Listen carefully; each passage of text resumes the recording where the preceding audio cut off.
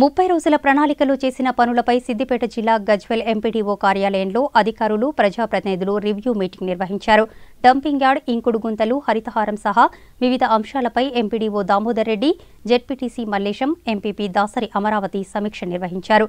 వచ్చే నెలలో మరోసారి పల్లె ప్రగతి కార్యక్రమాన్ని చేపట్టడం జరుగుతుందని, ప్రజాప్రతినిధులు, అధికారులు అలసత్వం వహించకుండా గ్రామాలను సుందరంగా తీర్చిదిద్దాలని పిలుపునిచ్చారు. ఈ మనం గతంలో చేసినటువంటి 30 రోజుల ప్రణాళికలో భాగంగా మన ఎంపీడీఓ గారు ఎంత క్లుప్తంగా చెప్పిందంటే మన పవర్ చెప్పాడు. ఇంత క్లుప్తంగా చెప్పినా కూడా మీరు చెప్పేది కూడా వినలేదన్న అన్ని రకాల సార్ చెప్పారు.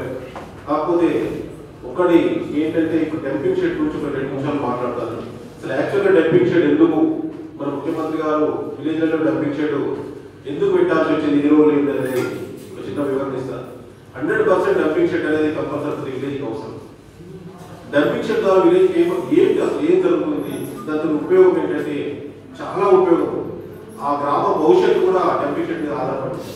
ఎందుకంటే ఇంతకుముందు డంపింగ్ షెడ్ రాకుండా మన ఇళ్లలో ఎవరిక్కడ వాళ్ళు పెంట పోసుకునేవాళ్ళు.